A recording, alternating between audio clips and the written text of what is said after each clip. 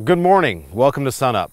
This morning we want to reintroduce you to a crop that a lot of Oklahomans experimented with a while back, but has changed quite a bit in that time. Here to tell us about sesame is Chad Godsey. Chad, how you doing today? Good. Good. Let's talk about the crop here. This is something, I guess, there was a time not too long ago when this was tried out in Oklahoma, not with a lot of success. Yeah, that's true. In the early 90s, mid 90s, a lot of producers have kind of experimented with sesame. Unfortunately, in that time period, there's still a lot of shattering that occurred. However, now with the varieties that they currently have, the genetic improvement has been tremendous over the last decade and a half. Nearly shatter-proof. Very shatter resistant, so it is being kind of reintroduced, and a lot of interest has been generated these last few years. Okay. Now let's talk about the market for this crop. There's really a lot of demand for it. There is really, you know, the demand from a food side and oil side is tremendous. And really, it's nice because we do have a market for sesame already developed, which sometimes with our newer crops, of course, that's the thing we struggle with is finding a market. Let's talk for a second about the use of this crop. I know there's food uses, oil use, and all that. How does that break down? Well, yeah, like you mentioned, food and oil are the two big uses currently of sesame. Oil, typically around 60% of the sesame grown it goes to oil, and then the remaining 40 for food consumption. And with food, it's not just tops of hamburger buns like we tend to think about around here. I guess, what other products are we talking about? No, definitely not. You know, hamburger, of course, is the one that probably everybody thinks of, or on top of bread, but also used for hummus. You know, in not only the U.S. but foreign countries. The foreign export market yeah, is tremendous. Well, let's talk about that, because this is not a huge crop for the U.S. It hasn't been, but that's one of the reasons we're looking at it. Is there something about our market that, in terms of exports, we really have got some opportunity? It is. You know, I guess our markets are somewhat stable compared to other countries, and so the foreign market or the export market is pretty consistent. And really, you know, as many acres of sesame as we could grow, I think we really do have a market for that, just because of the strong export. So this is something we've got a ways to grow before we start really hurting ourselves in terms of price and so on. Definitely, yes. Okay. And let's take a second to talk about anatomy. For those who haven't seen here, we're talking the sesame seeds are actually in these pods right here, correct? Correct. Most sesame varieties will tend to begin blooming 30 to 40 days after emergence, and then continue to bloom an indeterminate crop. So it'll set these pods or capsules, and then yeah, the seeds will be inside the capsules. And in each one of these pods, there's quite a few seeds. There is. You know, it depends a little bit on variety, but I would say anywhere from 60 to 80 to even 100 seeds per capsule. Okay, very good. Now let's talk about the challenges of growing this crop. First of all, what kind of time frame are we looking for? Okay. Really, as far as sesame in Oklahoma, really a fairly wide planting window. Could be planted as an early season crop in late April, probably early May, but also in probably where I think it maybe has its best fit would be as a double crop after wheat harvest in mid to late June. So really a wide planting window, which is excellent. Probably some of the stand establishment in early season weed control is probably the toughest. As far as stand establishment, it's a small seeded crop, so it's got to be planted fairly shallow. Typically, it's recommended at anywhere from a half to no deeper than an inch. But as long as you have soil moisture at that depth, I mean, germination happens pretty rapid. So as we look around the state, what parts of the state really does this crop fit the best?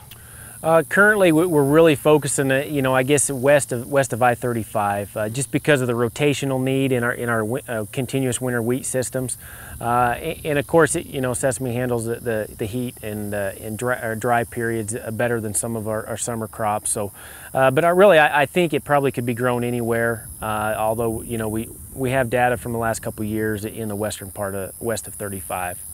How does it compare in a no-till system versus conventional? Okay. Either one, either system can be used. You know, no-till, I personally like no-till just from the soil moisture conservation standpoint, keeping moisture shallower where that seed is. Okay. Especially into the late May, early June time periods. That establishment period. Where, yep. Okay. And so moisture right then is really critical for this crop. It is, to get it off to a quick start. Those first 30 days are really critical because not a lot of growth happens the first 30 days. So having moisture that time will help that growth. But then, yeah, once you get to that 30 days, it really takes off. So that's when you need that moisture to really dig in the root system and get it ready to go. Yep. Get an excellent root system established and get it off to a good start. All right, now what about equipment? Does this work with what our producers already have? It does. Basically, grain, you know, the same grain drill they use for wheat can be used with sesame. You could plant it on 7.5 or 15-inch row spacings. That's actually what we're looking at here is a row spacing study. And really, depending on conditions, you know, very unlikely there'll be going to be a huge difference in yield between 7.5 and 15. Just depends on the conditions. Then really anything else you need, I mean, sprayer, combine, that's about it. So very little equipment expense up front. It's a very interesting crop for our producers in terms of a rotational crop and additional crop for essentially for their summer. It is. You know, sesame is a drought. You know, I hate to call anything drought tolerant because I mean it still does need water, but it does handle the heat and can handle a fairly significant drought stress. And you know, we have plenty of that in most summers in Oklahoma. Like this past or in late July and early August, we struggled with a little heat, and this crop was under some stress, but it's recovered well with rains at key times. So it does handle our environment very well. Very good. All right, well, we're going to go over to Dave Deacon, who's going to talk with Joe Armstrong and see about some weed control here in Sesame. Well, Austin and Chad were talking about the sesame here in Oklahoma, and what are some of the limitations when it comes to weed control and weed management whenever it comes to sesame? One of the big problems is we just don't have very many herbicide options available. For the last few years, we've been operating under what's called a Section 18 or Section 24C label, kind of an emergency exemption. We've been able to use dual magnum pre-emerge. That product is usually used in soybeans or grain sorghum or peanuts or corn, but it can be used in sesame as well.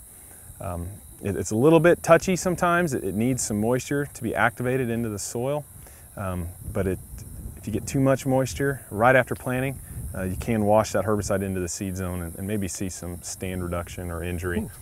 Generally, it's not going to be a yield reducing problem, but it is something to be aware of. In terms of post-emergence herbicides, we only have one, Select Max, and that is strictly for grass control. Now, obviously, Johnson grass or crabgrass can be a big problem in sesame, so it is useful, but we don't have any broadleaf products post-emergence. So getting that pre-emergence herbicide out and using it appropriately is going to be crucial to get the foundation for your weed control program. What about whenever it comes to a follow-up crop? Yeah, well, sesame fits in very well in rotation. It can be a little bit tricky because of some of the herbicides we use in wheat or grain sorghum. So I would always recommend going first to the herbicide label to check the rotation restriction for plant back time to sesame. Now the problem with that is sesame is kind of a small acre crop, so we don't see it on very many herbicide labels. The old rule of thumb that I've been told is if you're safe to plant back to cotton in terms of rotation restriction, then you'd be safe to plant back to sesame. Now that rule doesn't apply 100% of the time, but generally speaking, sesame would fit in there where cotton would fit in.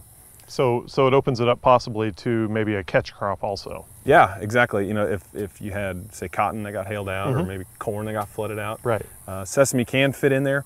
I'd be a little bit careful, again, depending on what herbicides you've used. You know, we use more glyphosate-resistant crops, and so some guys don't use pre-emergence herbicides. There's nothing down. Man, sesame would have a great fit in there. Just depends on what herbicides you've used in the previous crops there. Well, and as you're looking at here, you guys are doing studies on row spacing.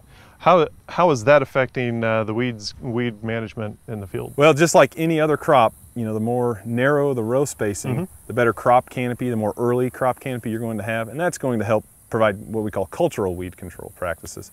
You know, sesame can be grown 30-inch rows down to 7.5-inch rows. Really? It's kind of a trade-off. Obviously, the narrow rows are going to provide you more canopy cover earlier in the season, but you lose the ability to cultivate between rows if that was something you're interested in doing in a conventional till system.